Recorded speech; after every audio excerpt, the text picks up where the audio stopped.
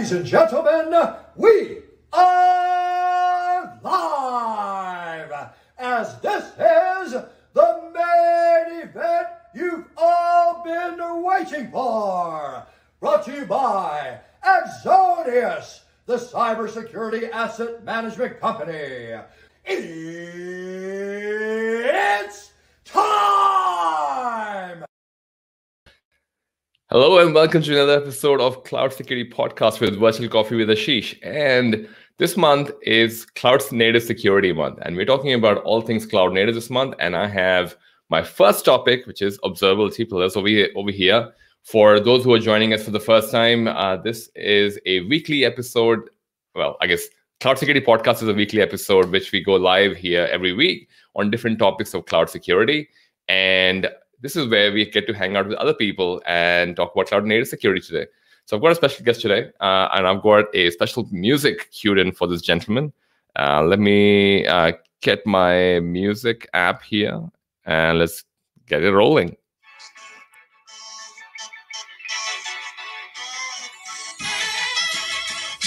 Hey, welcome, Chad. Hey, how's it, Ashish? Good, man. Good. Thanks for coming in, man. I really appreciate that. Yeah, absolutely.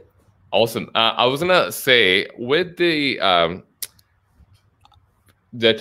tradition with Virtual Coffee with Ashish, we do with a coffee mug. So, did you get your drink, man? I did, right here. Cheers. Thanks for coming in, man. Cheers. Wait, what time is it for you? Making sure you. Oh, it's like 3 p.m. over here in Portland, Oregon. All right. Okay, so you can still have coffee. That's good. You can still have coffee.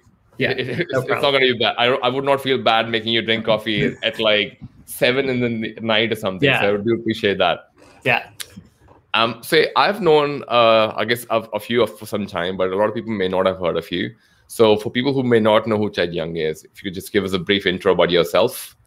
Yeah, absolutely. I've done all kinds of things in the past, but I got really interested in observability. Well, I've always been interested in it from the perspective of operating big systems, but I was working on a project called Cloud Foundry, building the container scheduler, sort of the runtime that managed all the containers that Cloud Foundry manages, and just hit kind of like a breaking point where I felt like the traditional tools that we were using to observe systems were just like not sufficient enough for the situation that we were in, and started researching it more, which is how I got into distributed tracing and some of these other tools. And then that led to the Open Tracing project and then the Open Telemetry project. And I went to work at a company called Lightstep, which is founded by a guy named Ben Siegelman, who wrote a lot of the white papers and some of the original tracing systems they were using over at Google. So I've been kind of in the distributed tracing observability world full time for about 5 years now. Right. So I'm glad, because we're going to get into all of this in a minute as well. So for people who don't even know, maybe we should start with cloud native first. What does cloud native mean for you? Oh, geez. Buzzword central. For me, I think the term cloud native comes from the idea that we're now running in rented hardware, right? Where you're in this world where it's very easy to spin up servers. It's very easy to connect them together. And at the same time, we're running larger and larger, more complicated systems than we have in the past. And so cloud native is sort of like, how do we take our traditional tool stack and modify it and adjust it to make our life easier in this new world? So when I started, we were racking servers. So I'm old enough, sadly, that when we started, it wasn't about scaling. It was about capacity management, right? Where you had to figure out ahead of time what kind of capacity you were going to need, because you had to have those machines. If you didn't have the machines, it was going to take weeks to order new ones and get them installed. So it was about capacity management. And one of the big shifts was when we shifted towards renting hardware and being able to just spin them up like that. It starts to change your thinking. And as the number of machines you're running scales up and up and up to the point where you're no longer really being able to do traditional system administration, where you're kind of like logging in, you're setting them all up by hand and doing all of that, you need to kind of, those two things kind of went hand in hand. There were like advantages from being able to spin up lots of machines, but then there was the fact that you weren't going to be able to sort of manage them by hand. I've heard the phrase like, cattle, not pets, as a way of describing the shift that I think is accurate. So to me, cloud native is like all of the technology that is now grown up around making life easier in this new world of rented hardware. So that actually is a good definition, because we have been talking about cloud and what cloud has been for some time on this Cloud Security podcast as well. And now we're at that stage, we're almost talking about that next evolution that's going on in the cloud space, where, hey, it's no longer enough just to have hardware that, I mean, I guess, you know how, the way I explain it is like, there used to be carts, then there used to be cars. I can't imagine a world going back to a cart again. And I feel like cloud native is kind of similar, where people have gone to the point that they know, oh, I can get a hardware in a matter of minutes. I'm not going to wait 3 months or 4 months for a hardware. But now people are taking that for granted and going for that next level. Okay, I just want all these features. I don't care about the hardware anymore. And I think that's how I came across the observability piece. So how does observability fit into this? And if you don't mind me asking. Yeah, so I mean, observability comes from the fact that we still have bugs. We still have to operate our machines. The machines, it comes down to my mind, like two main problems. There are logical errors. So you've coded the computer programs to do something that isn't what you expected them to be doing. And the other is resource contention.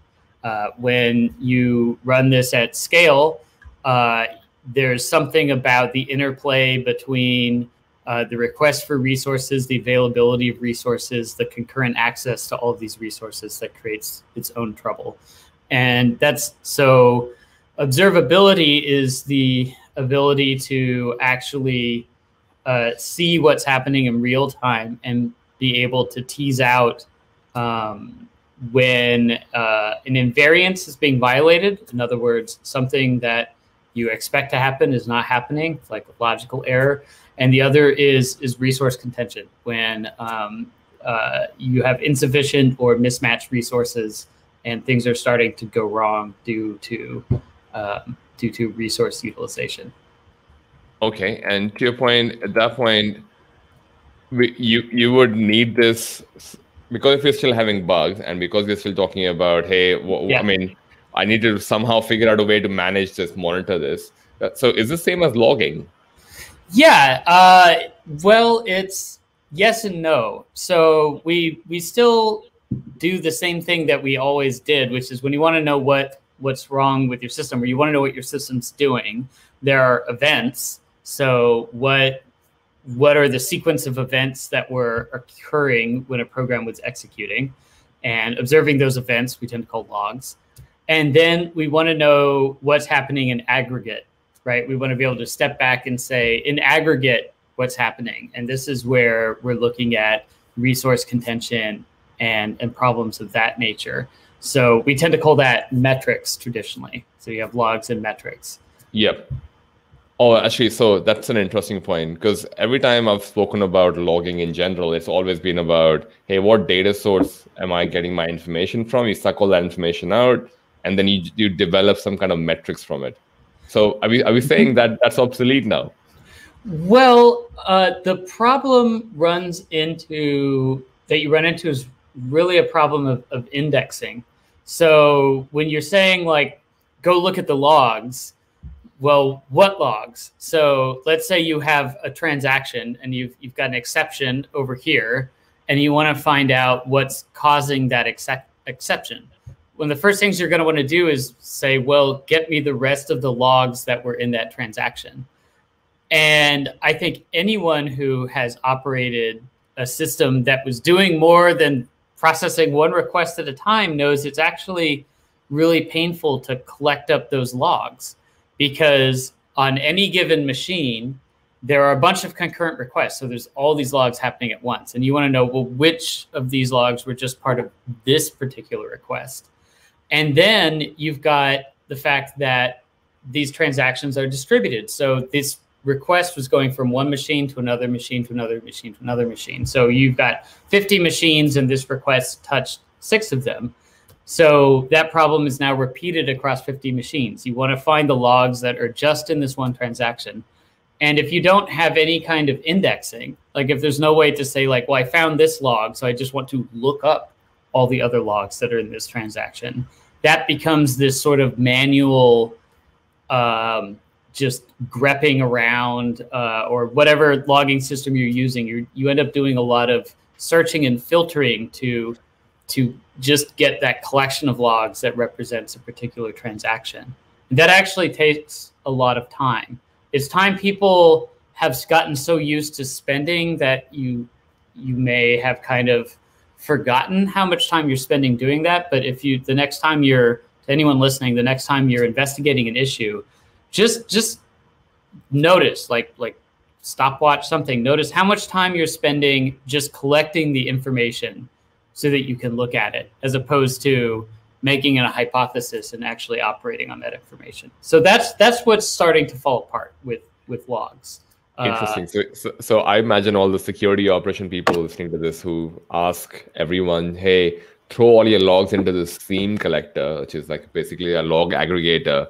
Yeah. And going, because that's our log aggregator, and I guess all your cloud service providers tell you the same as well. Hey, push all your logs into this CloudWatch for AWS or wherever.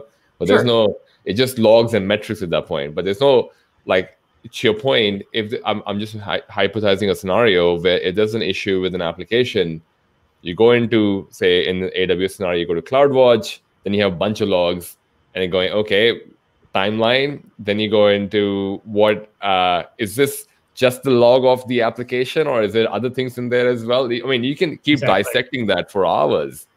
Yeah. And so really, truly, the only difference between logging and tracing is, let's even assume you're using a logging system that has indexing. So proper database, so you can index these logs so you can look them up. But the index that you're going to want is what's called a trace ID or a transaction ID. You're going to want a unique identifier. So when that transaction starts on the client, an identifier is generated, and then every log in that transaction gets that same identifier. Even if it hops to another machine, that identifier follows it. So you just have this identifier attached to every log. And if you've got that ID and you've got a database you're storing the logs in that does indexing, then when you find one log, it's going to have that ID on it. And then you just look up by ID, and bam, you've got all the other logs. And so as soon as you add that transaction ID, you're now doing tracing. That's fundamental. That's all tracing is. There's a bunch of other stuff people add to tracing once you're doing that, but at its fundamental, it's just about getting that key identifier attached to every log. The trick is it's a lot of work to do that. Your traditional logging tool lacks the kind of context in order to do that. It's just like, make me a log right here. And there's no, that log, when you make it, is not contextualized. And so actually adding that context, so there's all of your code is now executing in a context that contains this transaction ID, is a fair amount of work. And that's why tracing systems require more work to build. They require more work to set up than a traditional logging system. But that's the main difference, is having that ID. So I may have jumped a few steps here then. Just if you were to bring it back to the beginning. So I've got people who may be going, well, I've been log aggregating for such a long time. I've got logging, I've got metrics. That seems to work. But what we are saying at the moment, that takes enormous amount of time, and a lot of times does not even have context. And we need to go down the path of indexing with context so that we, at least at the time to getting to the problem, so you can work on it straight away, should be shorter.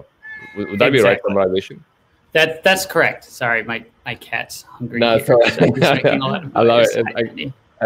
It's the debut of an animal on my show, so I love it. So is this where instrumentation comes in as well? Yeah. So if you're going to be tracing, you have to be generating these events, and that's no different than logging. So you do need to instrument your code. This is maybe another area where Open Telemetry, the particular project I'm working on, has a specialty, which is most software systems today are actually written out of third-party software. So you're taking a lot of usually open source libraries today, and you're bringing them together. Come on. You're taking a lot of third-party libraries and you're gluing them together and then applying your application logic on top of that. You're not writing your own HTTP client, your own database client. You're not writing your own web framework. You're taking these off-the-shelf components and you're reusing them and fashioning them into an application. So you have these third-party libraries that are doing a lot of the heavy lifting for you. And one thing for anyone who's attempted to write open source software, I've written a fair bit of it myself, you hit this wall where you want to instrument your library so that you can provide the users of your library with information about what it's doing. But you can't, because you have this issue with composition where I can pick a logging library, a tracing library, a metrics library, but if I pick one that's different from the one the application owner wants to use, or is different from the one all the other libraries pick, then it's not going to compose into a coherent system. And so you end up just kind of like spewing logs to standard out, or giving someone like a hook and being like, you wire all this up. And so that's always been a bummer. So besides integrating everything with tracing and providing better indexing and just fundamentally better observability, Open Telemetry is also split out and architected in such a way that third-party libraries can instrument themselves with Open Telemetry without taking on dependencies or overhead or limiting the application owner in ways. There's certain choices the application owner needs to make, and Open Telemetry kind of divides out how it's set up so that the instrumentation is not making choices about, say, where you're sending the data or what format the data is coming out in. So we're hoping to solve this problem of native instrumentation as well as the problem of distributed tracing and getting everything integrated. Also, so when you say native instrumentation, would just be logs provided by the provider? Like Exactly. Yeah. So if I'm writing a web framework or a database client, I should be able to provide the instrumentation myself, and I am the person as the author of that software, the person who knows what's important. I know what my users need to know about what the system's doing, and I also know the remediations. Right. So if I'm writing my own instrumentation, that means I can also start doing some good DevOps practices like shipping playbooks. Saying Couchbase is an example, a company that's doing this. So they natively instrumented with Open Tracing and now Open Telemetry, and then they ship a playbook that says, we're producing these logs and metrics around things like, how backed up the queue is. And so if you see this warning or you're seeing these thresholds getting breached, that means you need to tune these parameters. So here's our playbook for what the information is that's coming out of the system, and also what you should do about it when you see it. Like, here's how you should tune things, or here's what it means when you're seeing this information we're providing you. Oh, and so to your point, maybe we should explain what Open Telemetry is, because Sure. You and I have some understanding, or at least you have more understanding than I do. But we should probably define what Open Telemetry is, because we're using the word, but a lot of people are like, what the hell is that? So what is Open Telemetry? So Open Telemetry is an open source project. It's under the aegis of the CNCF, and it provides instrumentation for every major form of observability: tracing, metrics, logs, things like eBPF are going to get added to it, RUM. So it's just going to be a catch-all for all the different ways you might want to instrument a system. But it does it in a way that's novel by using distributed tracing as the underpinning to actually take what were traditionally considered several different pillars or several different tools, and ensures that they're all cross-indexed so that you can get a single cross-indexed stream of data coming out of your system. And this solves some of the problems we were talking about earlier about how it's normally really slow to move between these tools because you don't have the indexing. So you can't write databases or automated analysis tools because the data is not actually there. With Open Telemetry, all of this stuff is getting cross-indexed. So in the future, once this project is complete and widely adopted, I think you're actually going to see a shift in the kind of observability products and tools people are offering, going away from you have your metrics dashboards over here, and you have your logging system over here, and your tracing system over there, to something that's more like one coherent system that's synthesizing all of these different data sources to give you like a more complete picture that you can move around between a lot easier. Oh, actually, that reminded me, because Amazon recently made, I think it was Grafana. I think they made available through Open Telemetry or something like that. So basically, I think my understanding from that news was they started supporting Open Telemetry standards, I guess, language in some of their, well, at least one of their products. Yes. And people can utilize that. So there's a couple of different pieces if we're going to break Open Telemetry down. So there's the instrumentation part, which we call the APIs. Yep. And the APIs are totally decoupled from any implementation. So when you're instrumenting your code or your service using Open Telemetry APIs, there's no implementation getting hauled in. This actually relates to security and other things around dependencies. I should say there's no dependency chain that automatically comes in just because you've instrumented, which is a key element when it comes to instrumenting open source libraries. But you've got your API. Then you have what's called the SDK, which is an implementation we provide that you would install in your application. And the SDK is where you're configuring what you're doing with that data, where you're sending it, what format it's going to be in. We support a wide variety of existing formats for this stuff. But then there's the Open Telemetry protocol called OTLP. That format is special because that's the format that actually takes all these different data sources and combines it into a single stream. So you're just fire hosing OTLP at some endpoint that can then take all of these different data types and do something coherent with them. And then along the way, there's a service we provide called the collector. And the collector is like a data processing service. And that's so that you can move a lot of the data processing and configuration work out of your application services, and you instead move it over to the separate service you're running called a collector. And so that's where you would be doing things like scrubbing your data, PII, converting between data formats, being able to do things like, say, generate metrics out of your tracing data, right? So generating metrics on the fly, things of that nature. And you can also use this to then tee off into multiple data syncs. So if you want to send your data to, let's say, CloudWatch, and also Datadog, or let's say someone's written a specialized analysis tool, and so you want to send some of the data off over that, you can actually send data off to multiple places using the collector. The one thing Open Telemetry doesn't provide is any kind of database or backend or analysis tool. And that's because the project is focused on standardizing the telemetry portion of this system. So we help people generate the data and then transmit it.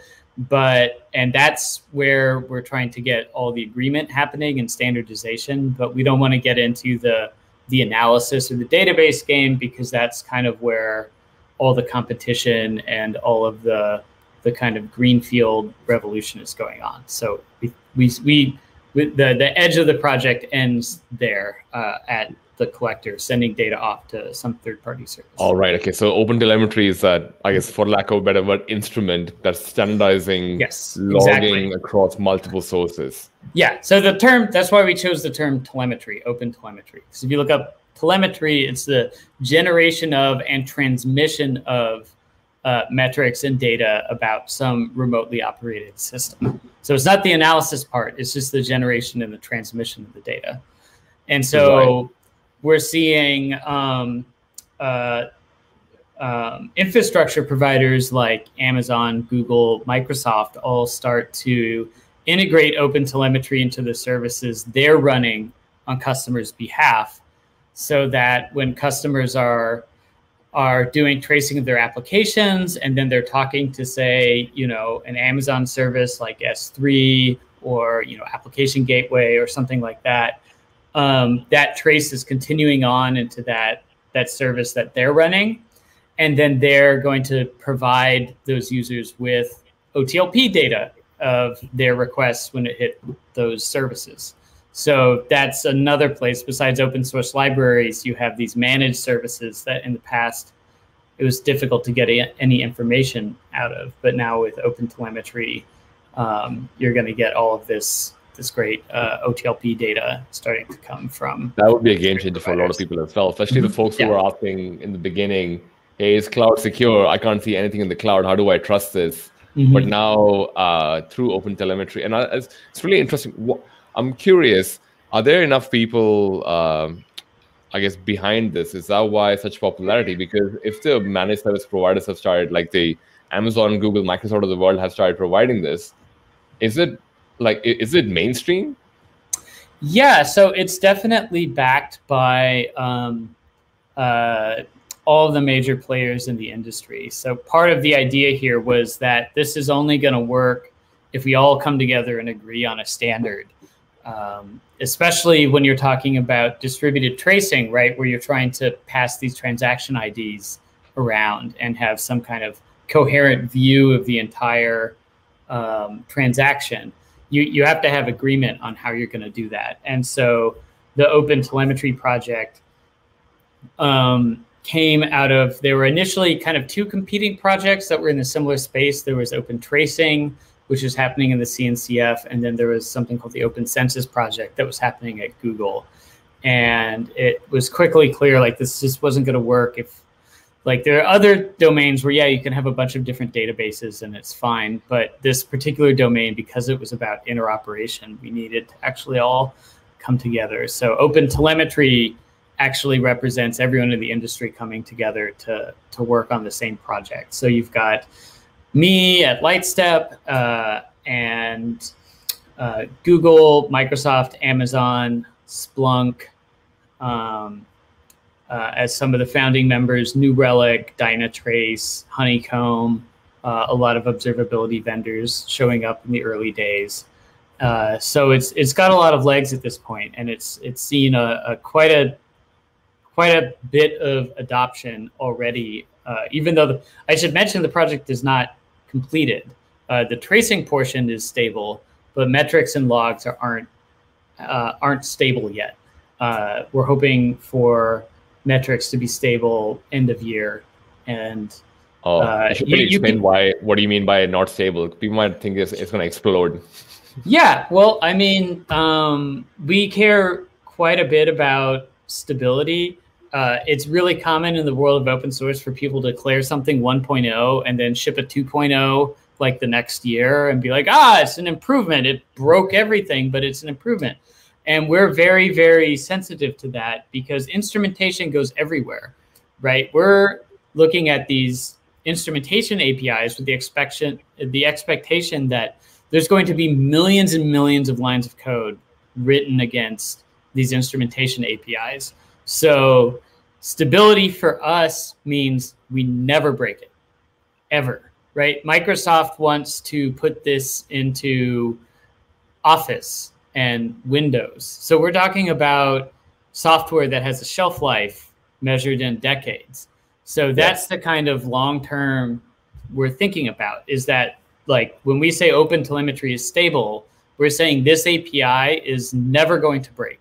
It's going to be supported, like, basically for the lifespan of this project, however long that is. And we already did this with open tracing. So for example, we had the open tracing APIs.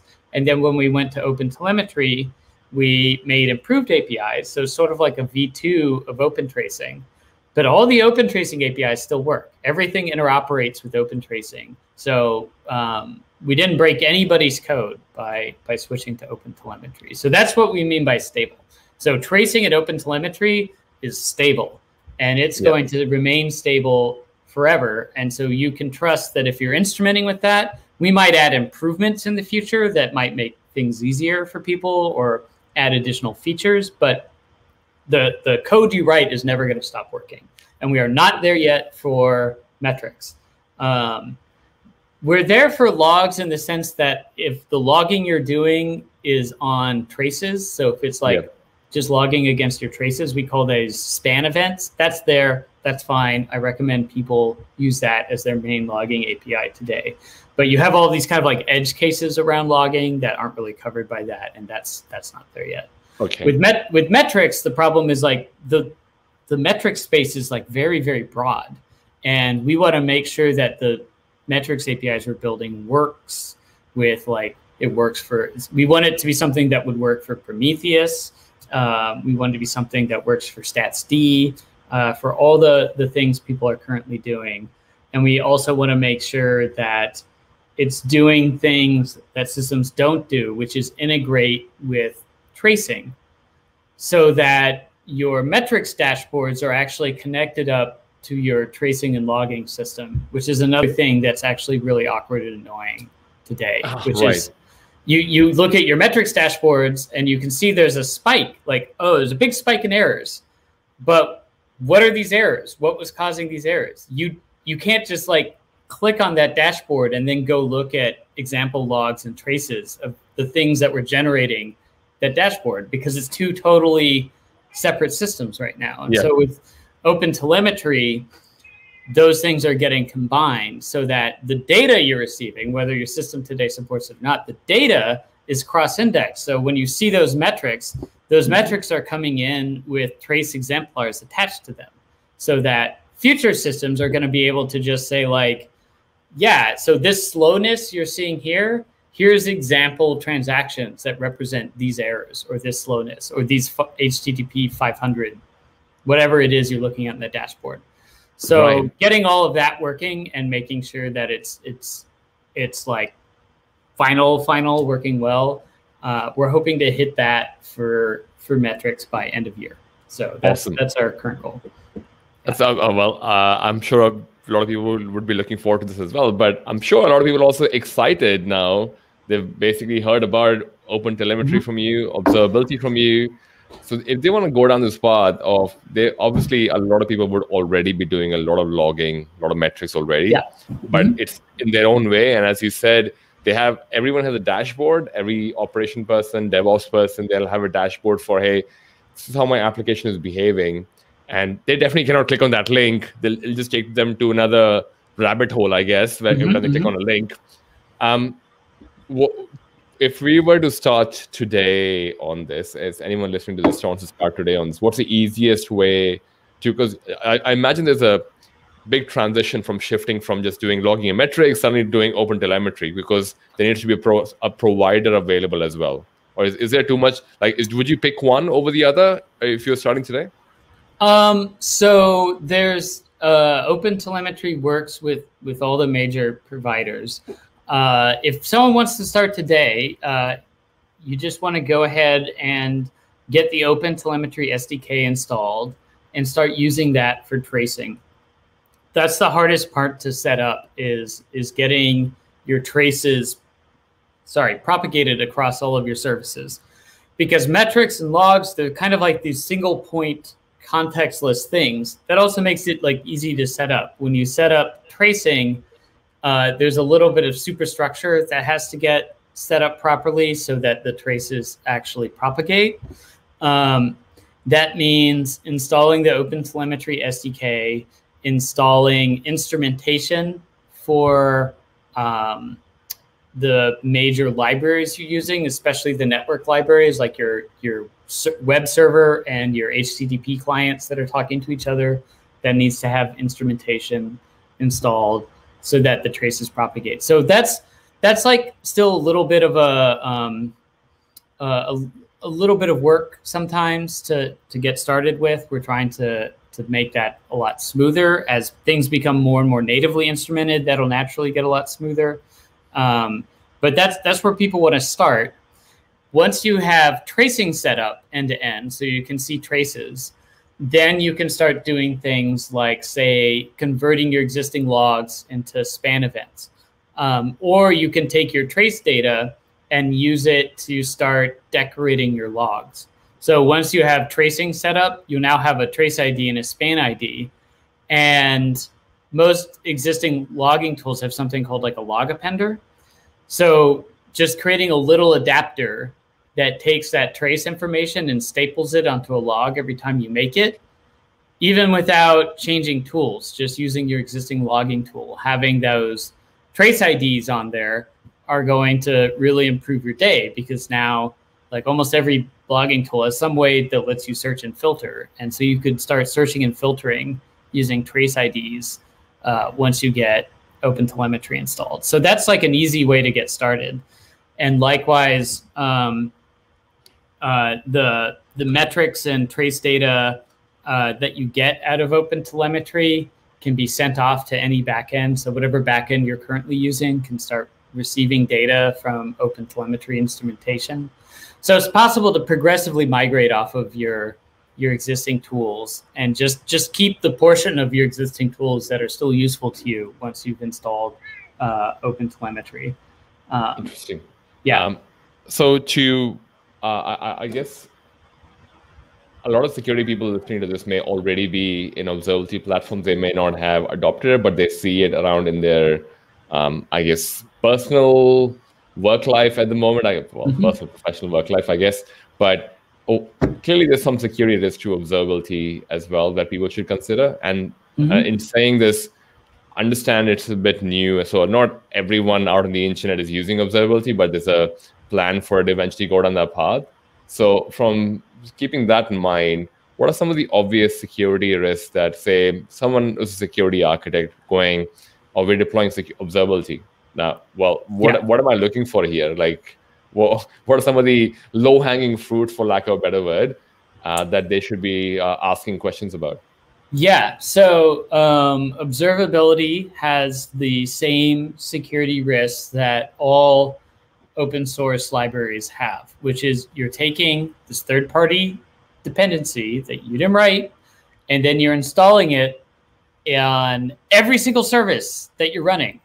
And so that is a juicy target, right? So this is what's called a supply chain attack. And this is an area where I think open source really has some growing up to do, right? Like open source has this sort of like free-for-all background where we're just creating stuff and sharing it widely, and it's all very just like chaotic and organic, and there's like lots of great stuff happening. But one thing that's not good there is security. So in a world where it was just cowboys doing this on the side, that wasn't a real target. But now that these libraries are getting deployed into big enterprises and the federal government, the military, and all other places, you're starting to see them get targeted. SolarWinds is like the huge example here. The SolarWinds hack was, basically hacking an observability tool, right? This is a network monitoring tool that was installed everywhere, and hackers were able to get a tainted dependency baked into that tool. So when that tool got installed, their malware got installed along with it. So that's a problem that we take very seriously in Open Telemetry. That's why we look at dependency chains really seriously, and we're trying to take a hard look at how on the one hand we can say, here is here is a subset of things we provide that we have some security guarantees about. And then beyond that, here's sort of like the general ecosystem of plugins and instrumentation and things people have written for Open Telemetry that you can install, but we can't make any real guarantees about, you know, where they're coming from or whether you should install them. And so I think that's a real problem that Open Telemetry has to face. That's honestly, though, no different than the problem your web framework is facing or any other widely thing. You but I mentioned think we need to PII think as about well it. earlier. Like, so data PII, security. yes. So then there's also the fact that, you know, the data that's coming out of this system could potentially be very useful to people, right? Like you're talking about all the transactions that are happening in your system. We're talking about getting an observable view of what your system is doing. That sounds like that could be useful to hackers and eavesdroppers.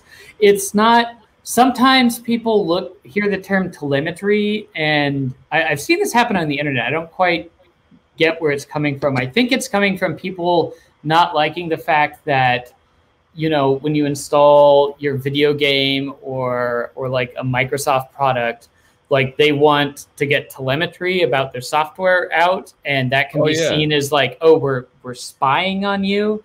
And it's true. You could use this stuff to spy on people, but I don't think telemetry systems are like a really great choice there. I mean, like you can go buy like spyware tools that do spyware and run those better than hacking up an observability system into spyware. But yeah, you should think about PII. You should think about what information is potentially getting leaked through this tool that you don't want leaked, and where is that information going?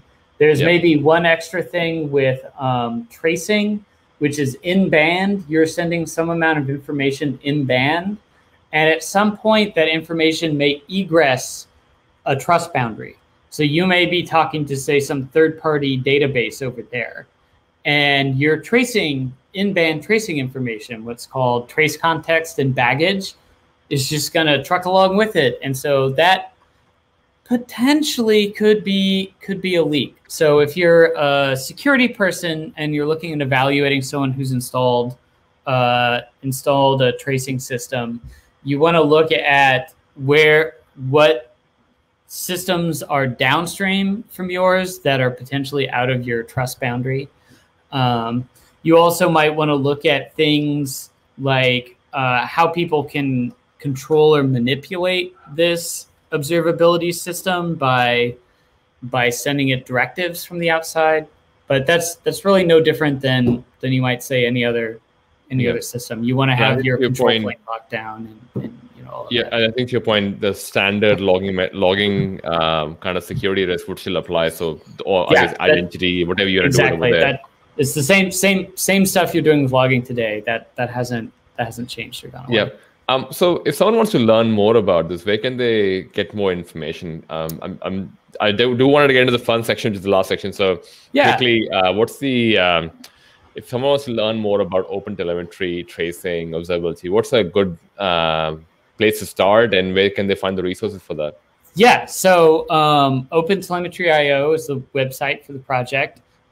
We have a GitHub organization, Open Telemetry, Open-Telemetry on GitHub. Those are great places to start. There's a repo in that GitHub org called Community. The community repo, the README there, has all of the how to get in touch with us information there. So we have a lot of meetings. We're a big fan of having face-to-face meetings to discuss things. So the project itself is discussed on Zoom and on GitHub issues. So you can find the Google Calendar there for when all our meetings are. Our meetings are open. You can come to them. They're all recorded and put up on YouTube, so it's totally transparent. But anyone can come to these meetings. And we hang out on Slack. So we're part of the CNCF Slack instance. And if you go to that community repo, you can find the links to like how to join the Slack instance, and you can say hi there. So those are the best places to get a hold of us. And if you just go to the website or look at the repos, there's lots of getting started material. I work at Lightstep. Lightstep's an awesome company. We provide a lot of training material. So if you go to the Lightstep website, like otel.lightstep.com or opentelemetry.lightstep.com, we have training material there. I produce a lot of YouTube videos. So, and they mostly get produced on Lightstep's YouTube channel. So if you go to Lightstep's YouTube channel, there's an Open Telemetry playlist there. And that's where you can find my content. And I have a lot of videos that are kind of like overview of, here's the design and architecture of Open Telemetry. Here's how to get started with it. Here's like what the point of it is. Like, here's what all these terms mean. So that's like, if you like this video format, I recommend that. I think I've got the most comprehensive set of video materials on the project. I'll definitely link that up in the show notes as well. So sure. I know we've been talking about Open Telemetry observability for some time, and I did want to have a few minutes for our fun section right in the end, which are non-technical questions, just to get to know Ted a bit better, and your cat as well. Yeah. So, by the way, what's the cat's name? This is Penny. Hi, Penny. Penny definitely wants attention. Hey, Penny. She definitely cannot give attention right now to me, but she's distracted by you, man. I'll say so. Just 3 questions, right, in the fun part, and of course, the first one being, what do you spend most time on when you're not working on cloud native on Open Telemetry? When I'm not working on Open Telemetry and I'm not working on Lightstep, then these days it's a lot of drawing, a lot of art. I used to be an animator before switching over to internet stuff, and so lately I've been getting back into that a bit. So some drawing, some painting. I post a little bit on Instagram, but might be getting into writing some scripts soon. Maybe filming a thing or 2. So wow. So you have a whole creative side to yourself as well. Yeah. Well, I mean, I see all this stuff as creative. Honestly, I think there's a lot of creativity that goes into computer programming. Yeah. Cool. I was gonna say definitely we should look out for that movie script that comes out. Yeah, sure. Second question: what is something that you're proud of but not on your social media? Proud of that's not on my social media. So I live on like a half acre here, and about half of that's cultivated. So we have like a little tiny farm in the back, and so that's kind of where I spend the rest of my time. And I'm real proud of this setup we got going on over here. So just getting outside and growing stuff. That's where I'm at these days. So what are you growing this season? Like, what's the season for? Yeah, this season we got a lot of. I'm all about caprese. Just love caprese. So we're growing a lot of tomatoes and basil. We also got 3 sisters going, which is when you take corn and beans and squash and you kind of grow them as a coherent unit. It's a traditional American way of growing food, and so we've been doing a lot of that. Plus, we got some apples and plums and pears and things like that. A lot of berries. A lot of things got scorched. We had this insane heat dome where it got up to 115 degrees here, and it literally burnt a lot of the fruit. Like someone took a magnifying glass to it and just like So that really thrashed a lot of horticulture up here in Oregon, unfortunately. The climate change stuff is a thing that I've put a lot of effort into, like awareness there. That was how I actually got started on the internet, was around doing work with the environmental movement to kind of help leverage the early days of the internet to kind of raise awareness. Because people know about it now, but if you actually roll back to like 2001, 2003, most people were like pretty clueless about this. They just literally hadn't heard about it. That was actually how I got into the internet, was kind of advocacy around raising awareness. You were one of the first people to start those conversations on the internet. Yeah, I mean, I don't want to say like the first, but yeah, very early on, working with a guy named Bill McKibben, who's been around for a long time, and that started on college campuses as a thing called Step It Up, which then turned into an organization called 350.org, and then that's now turned into what's called the Sunrise Movement. So there's sort of been like 3 generations of this. Wow. But yeah, a lot of the early days of that stuff, the Keystone XL pipeline campaign and things like that. So people have different opinions about this stuff, but I think that unfortunately we've been moving real slow on actually doing something about it, even though we know about it. And certainly in Oregon, we're really starting to feel like some of the crazier effects as like the climate shifting kind of hits this sort of hockey stick curve. You're going to see a lot over the next decade, a lot of just like really bizarre climate patterns.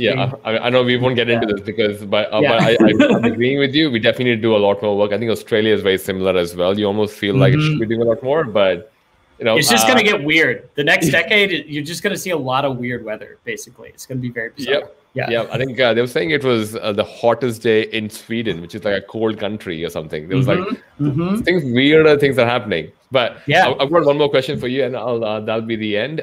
What's your favorite cuisine or restaurant that you can share? Oh man, so many. I love ramen. I'm a big ramen fanatic. I'm from Hawaii originally, so we ate a lot of that growing up, and so yeah, I'd throw that out there. That's one of my faves. Awesome. Ramen. All right. Dude, thanks so much for this. I really appreciate that. And I'm so glad we got to know the other side of Ted as well. Yeah. So where can people find you? Where do you normally hang out? And if they have more questions about observability? Yeah, best place to hit me up is on Twitter. So I'm Ted Suo on Twitter. I post links. It's pretty low volume Twitter account. I mostly am posting links to conversations and material related to Open Telemetry. So that's the place to follow me if you're interested in the subject. My DMs are open, so you can always hit me up there. Otherwise, on the Open Telemetry Slack instance, just hop onto that Slack and say hi there. Awesome. All right. I'll definitely encourage people to check TED out, and I'll definitely encourage people to check out observability and tracing as well. So awesome. Thanks so much for coming on the show, man. I really appreciate this, and looking forward to having more conversations with you about this. Yeah, absolutely, man. It was a lot of fun. Thank you. All right, everyone. I'll see you next week.